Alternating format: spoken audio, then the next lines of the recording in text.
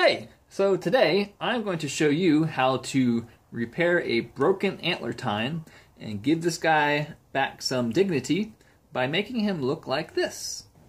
To this. Now stick around.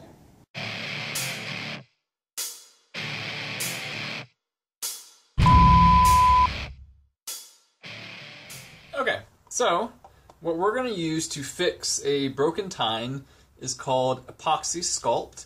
This is a two-part epoxy. You mix the two together, leave it to harden overnight, and it becomes rock solid just like Antler. The particular one I'm working on had a pretty rough year.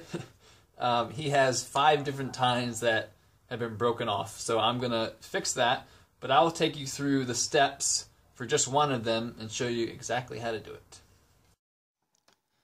The first thing you're going to want to do is rough up the area where the tine broke off, remove any dirt or debris, and that way the epoxy can better bind to the antler. So, next step you're going to do is give the epoxy something to hold on to. So we're going to stick a wire into the antler and form the epoxy around it. Now, just get some wire that's stiff, but not too stiff that you can't bend it. A coat hanger works great. What we're going to do is just drill a hole into where it's broken off so that that piece of wire can go down in there.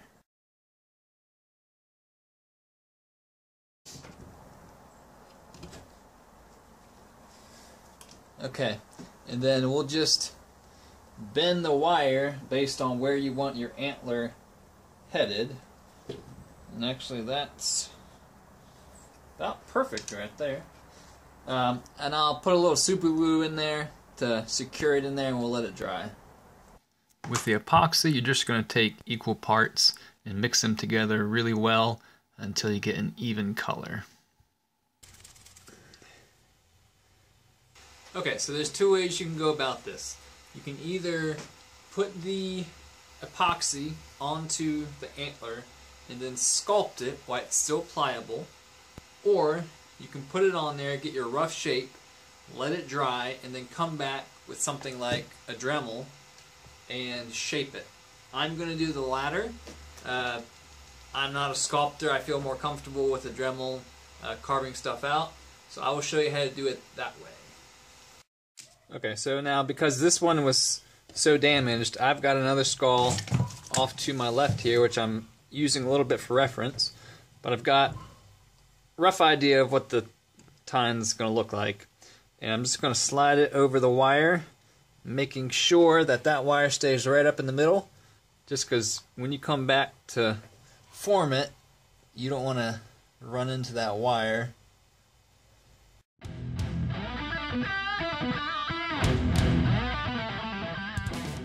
Now just as best as you can, kind of sculpt that antler to the rough idea of what you're going for. It'll save you some time when you come back to carve it, but do leave yourself some room. Now we just let it harden. Takes about 8 hours. I'd just be safe, let it sit overnight before we start working on it. Now you can use a little bit of water to smooth out the epoxy while it's still, before it cures up, but you can sculpt it to some extent before it cures. Now that the epoxy has cured, you're going to want to start removing the material, and just kind of based on how much you have on there, depends on how much you need to take off. Probably put a little bit too much on here. But it's always better to have too much than too little and have to put more on. So I'm just going to start with the Dremel and start taking off some of this extra epoxy here.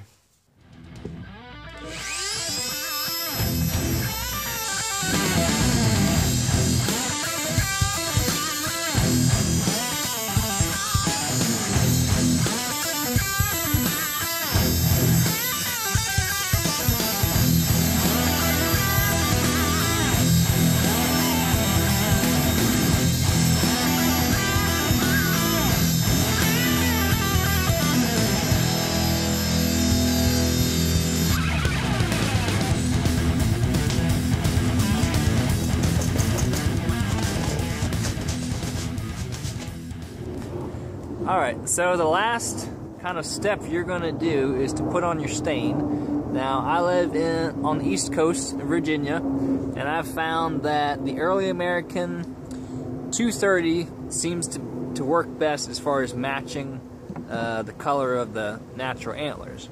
I'll just paint it on with a little paintbrush, but what I'll give you a little tip. The Apoxie Sculpt dries kind of like a grayish color. So what I do is I put on a coat of stain first, let it dry, and then I put a clear coat, like spray on polyurethane, a matte finish, and that way it locks that stain on there, because when we come back I'm going to wipe it down off the tips to give it the lighter color up towards the top. But if you don't clear coat that first layer, you'll just wipe that off as well, and then it'll look gray. So I got one coat on here already with the clear coat, and now we're going to put on the rest of the stain, and it may take a few coats of the stain to get it right, the right color.